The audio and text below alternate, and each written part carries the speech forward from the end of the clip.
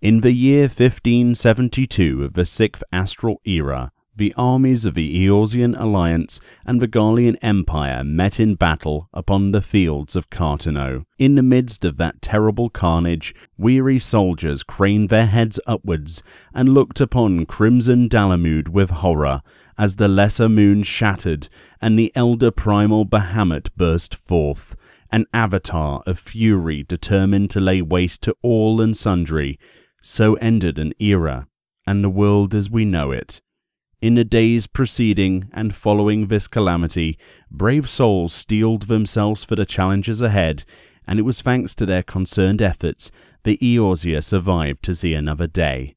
And so that brings us to the first chapter of the Tales from the Calamity, read from the Chronicles of Light short story compendium. The first chapter here, Where Victory and Glory Lead. We are lost, thought Merylweb Blowfishwan. Immured for eons and free at last, the primal Bahamut laid waste to the Carteneau Flats, burning Eorzeans and Garleans alike.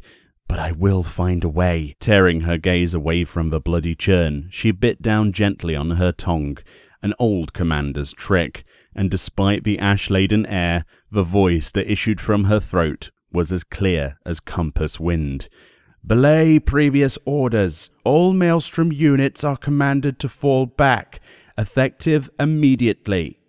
In the distance, the Admiral caught a glimpse of Archon Louisoir's resolute silhouette, arms raised in the rite of summoning. Not even the 12 can help us now, she thought with something like despair as she swung herself into the saddle. Dalamud has hatched, and no man can unbreak an egg. Give the foreign levy priority.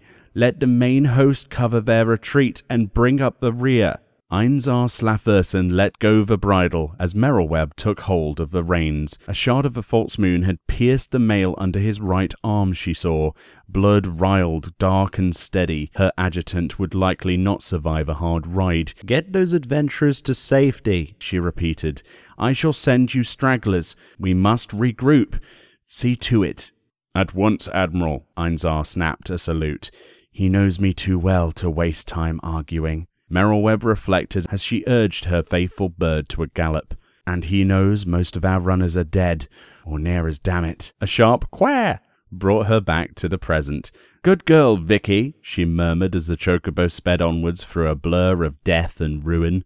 Fall back to the main host, Merylweb called again and again until the route became a stream, then a river, flowing towards Einzar, and, she hoped, safety. But there was a knot in the crowd, fighting its way against the tide until it emerged at the rear, then pushing on towards the Garlean position. Always, Merylweb thought without rancour and spurred her chocobo forward.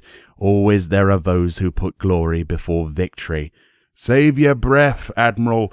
I mean to make those Garlean curs pay, and pay their will, Rosewind spat, and Merylweb was reminded of the old saying, pirates weep with their swords, and their tears are red. So many sirens, Spleeny Abril won't sing no more, nor Anis Blackeye, nor... there you are, you liverless tin-potted bastards. A savage joy blazed in Rosewind's eyes at the sight of something behind Merylweb, and the Maelstrom commander touched her spur to Victory's left flank as she unholstered her pistols in one smooth motion. Death penalty barked, and a Garlean legionnaire tumbled backwards, 2 sharp coughs from Annihilator, and more men fell, to reveal the beetle-black gleam of Magitech armor cresting the rise. It has a beak, Merylweb thought with strange calm, her legs squeezing Victory's flanks of their own accord. The chocobo sprang as the Magitech cannon roared. Then Merylweb was falling, the world drowning in blood and feathers, and she knew no more. The most rest you've had in years, I'll wager.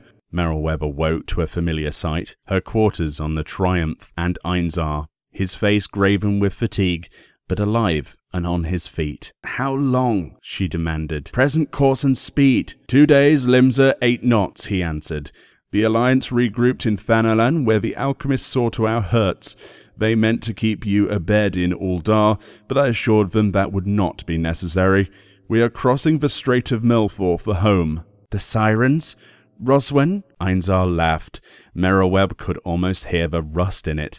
Command, especially the command of a retreating force, was a somber business. The bloody executioners hauled you from the front like pullers with a bulging net, but they had no luck coaxing Captain Roswen to join the retreat.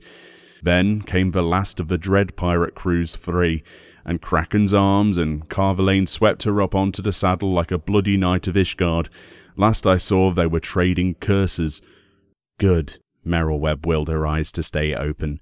She was suddenly very tired, and could not bring her mind the names of the others who had been present. No matter. Einzar would know. The retreat from Carteneau. I ordered a unit to be given priority. Did you get them to safety? Einzar looked at her, his brow furrowed. Beg pardon, Admiral. My orders were to bring up the rear as the main host retreated, gathering any stragglers you directed towards us, and then begin regrouping. You did not order that any be given priority over another. The coming days were too full for Merriwebb or Einzar to fret overmuch about her odd lapse. She had taken a blow to the head after all, and it was a trifle compared to what awaited them in Vilebrand. As the Triumph neared home, they saw livid crystals bursting from Pharos Sirius, flaunting their corruption for all to see. Galadian Bay was a floating Carteneau, the sea strewn with bodies, debris, and hollow-eyed survivors of a tidal wave that had scoured the coastline. Einzar was lucky, Merriwebb thought as she surveyed the destruction. What size these shards, to make an 8th hell of this fair anchorage, and what of we who had been spared? How can we go on when so much has been lost? I will find a way. Merriwebb ordered that the Maelstrom's temporary command be established at the Morrowby dry docks, sheltered from the worst of a great wave by the god's grip. From there, the remains of Limsa Lominsa's great armada sailed with food and supplies, aid and succor, women of strength and men of compassion. Admiral Merriwebb slept little, but when she did, it was always one of 2 dreams that she dreamt. In one, she bit down on her tongue and cried out, "Give them priority, let the main host cover their retreat." In the other, she rode a destrier in the cool night, the bird crooning contentedly and the rider murmuring, "Good girl, Vicky." Time passed. Some wounds healed, others did not. The fishing boats returned to the sea, and the merchants, stowadores, and cut purses to the docks.